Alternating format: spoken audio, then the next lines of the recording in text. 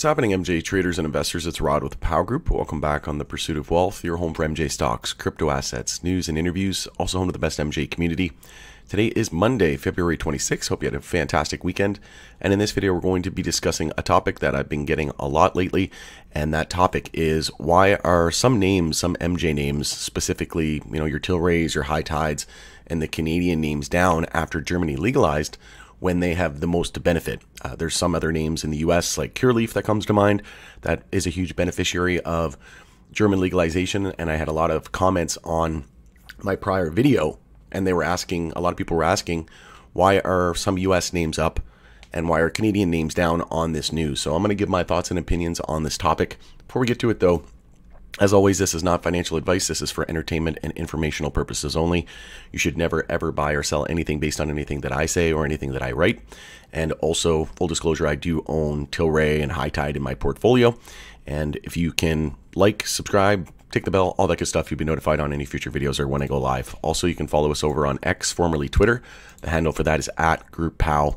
Going to be using that as my platform of choice going forward and getting a ton of followers lately on there. So really do appreciate, love each and every one of you who supported me along the way. And as we navigate this journey, this was the video that I posted a couple of days ago. Germany officially legalizes MJ, and it's going to be a two-stage approach. So there's going to be pillar one, and it's going to be for not-for-profit and, home like cultivation and possession. And then pillar two will be for profit companies, right? So it's going to be they're still working on the details for that, but this is expected pillar one to go live on April 1st.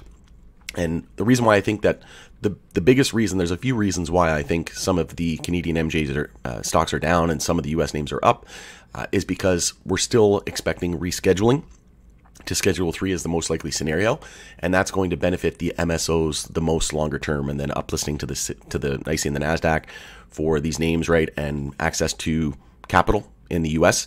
That's going to benefit the US MSOs even more. But once we get a headline, once we get, DEA comes out and approves HHS's recommendation to Schedule 3, not saying that'll happen, but I think there's a good chance. And I think Schedule 3 is the most likely scenario, and I think it happens between now and the end of April. I could be wrong, but that's kind of like the timeline that I've been saying and following on the charts. That's what the tea leaves are saying. We could see some explosive upside into that, into that time frame.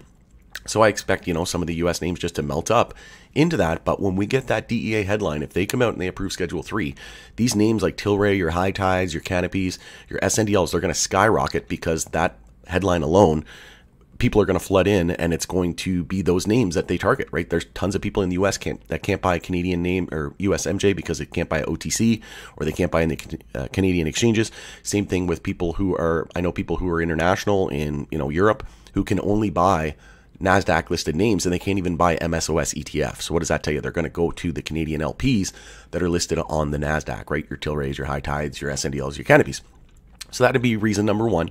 And then reason number two is we pretty much already knew that this was going to be the case, right? We knew that Germany was going to legalize. I'd been saying for multiple months that we expected a vote in February. It was more than likely going to get passed in February and go live in April 1st. And that's exactly what we got, right? So it's kind of like when the Fed goes to raise interest rates, or they pause or they cut. When the consensus, it's saying that there's a 96 probability that they're going to pause rates. Well, when they pause, the market doesn't really do anything. But if everybody thought they were going to, if there was a 96% chance that they were going to pause and then they cut, well, that would be a drastic outcome because the market wouldn't be expecting that, right? So when everybody's expecting something, the markets are forward looking, and it was already a known event, right? We knew that this probably was going to get passed. They were just kicking the can down the road for so long, and they could only kick it down the road for that much longer. So it was an inevitability. It was imminent, and we got exactly the time frame that we were expecting. So I don't think the MJ names here in Canada, the reason why they didn't see much upside is because it already priced that in, right? Some of these names. And then we also have names like NVDA. I've been saying for a while now that I don't think MJ is really going to steal the spotlight. I don't think MJ is really going to enter a multi-year bull market until big tech and crypto has its final blow off top moment. So if we take a look at NVDA, and also AI right now is a big investment thesis. It's very hot. It's a hot topic at the moment. Look at NVDA, just on an absolute tear. It actually confirmed a weekly bull flag, and it's targeting $1,008 on this weekly bull flag after they had blowout earnings. So again, a lot of the attention is on and stocks are a popularity contest. And right now, MJ just isn't popular, but it's a great buying opportunity. Again, I'll never tell you to buy, sell, or hold, but that's what I'm doing. I actually added some Tilray today. I added just a tiny bit in my RRSP. I've started doing some tax prep for 2023, and because of my short-term rentals, I'm going to have a pretty hefty tax bill. So I decided to add to my RSP, which is my registered retirement savings plan. For those of you that don't know, here in Canada, you can add that and then offset your income, right? So you can deduct that much off of your taxable income for the year. So by adding Tilray at this absurdly low price, I get it at like $1.76 USD. So if I add that to my RRSP first 60 days in 2024, you can deduct that off your 2023 tax bill. So that'll help relieve some of that tax burden for 2023. And I just couldn't resist these prices. I'm still looking at adding MSOS as well, but that's what I'm doing. And like I said, I think AI is just really stealing the show at the moment. And then there was also some news from MJ Biz Daily today. Canadian government hiking MJ regulatory fees in April. This isn't excise taxes or anything like that. That's just fees that apply to the different types of licenses, like micro cultivation, standard cultivation, nursery, micro, standard processing, medical MJ sales license, security clearance application, import-export permit application.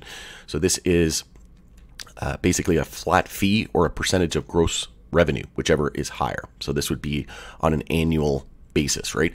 So I don't think this was anything to worry about. Like, I don't think that's why the Canadian names are down or anything like that. It's not like it's a huge amount of money anyway, but you know, it's definitely something that we need to see the federal government come up and support the MJ industry here. That's something that they've been saying as well. And there should be an update with regards to the MJ Act at some point in the spring. They said that we can expect that. And then also another reason why we're expecting more downside on a name like Tilray is because the technicals were already pointing that way. We had a daily bear flag after the earnings reaction.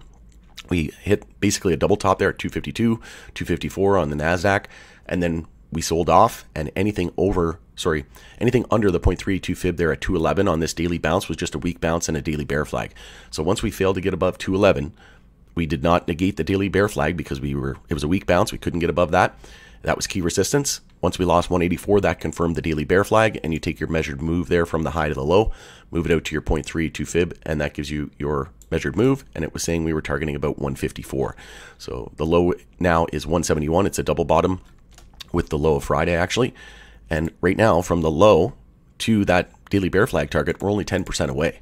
So we could still, in theory, drop another 10%. Doesn't mean we have to go there. We could even extend that. We could drop to 150. We could see a flush of 150. But at the moment, it's all about the monthly time frame. We're still just looking for a monthly higher low and then a higher high. So we have our higher low here at 161 compared to 150.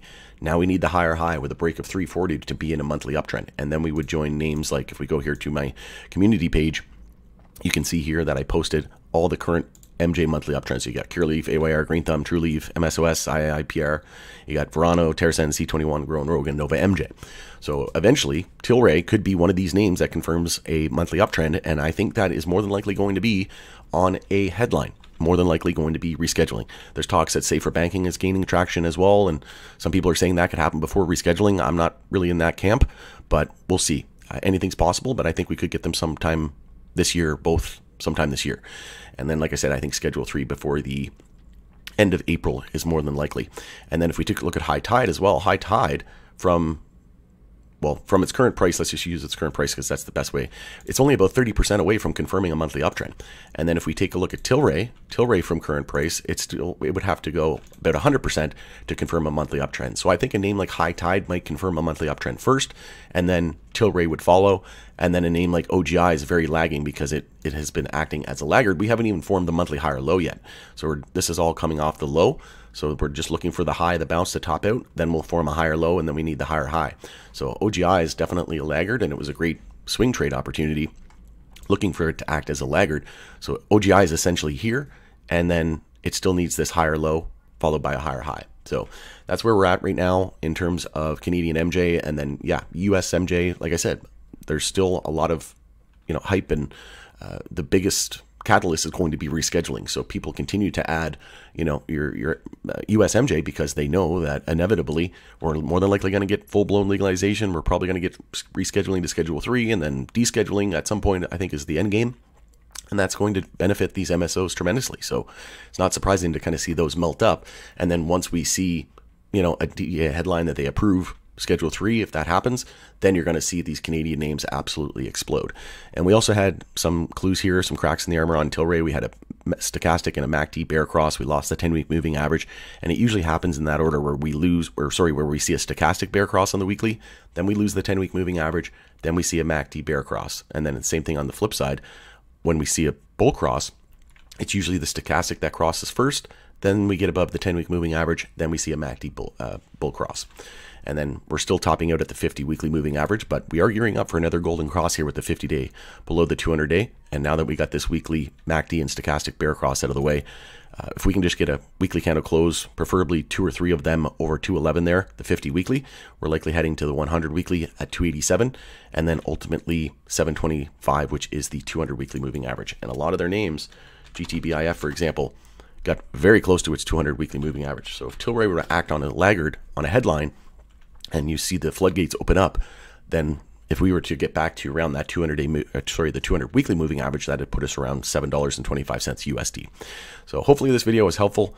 Let me know in the comments below if you think there's any other reason why Canadian MJ is down. If we just take a look at the market right now, you can see here there's quite a bit of red. And then, if you take a look at Tilray just over the last couple of days, it is dropping to daily lower lows. And then if we go to US MJ, we're seeing a down day here on the US side of things as well. And the sector moves together in tandem, but not down to the day, the second, the minute. But if you zoom out, when in doubt, zoom out, look at the monthly, look at the yearly, these charts more often than not look the same, right? And then, for example, MSOS over the last few days has been bouncing, right? And it actually confirmed a daily uptrend here with the low, high, higher low, and higher high. So again, just because, we closed at the high on Friday, here we are down, losing the low of Friday, kind of joining the rest of the pack, right? So again, I think that's why USMJ continues to melt up, is because a lot of people are speculating that we could get rescheduling. Prospect of safer banking has been looking great as well. So, and I've always said that safer banking is going to pass because we need the floodgates to open up and Wall Street needs to get positioned, right? And they're not going to be able to get positioned until these names and the US names are uplisted. Like we know Cureleaf, TerraSend uplisted from the CSE to the Toronto Stock Exchange. The next step is going to be the US major exchanges, the NYSE and the NASDAQ, right? So once that happens, that's when the real money, the institutional Wall Street money is going to flood in, right? So better to get positioned now, and I think that's what a lot of people are doing, and that's why we're seeing relative strength in the US MSOs. But hopefully this video was helpful. If it was, smash like, I would appreciate it. Hope you have a fantastic day ahead, and we'll see you again on the next video.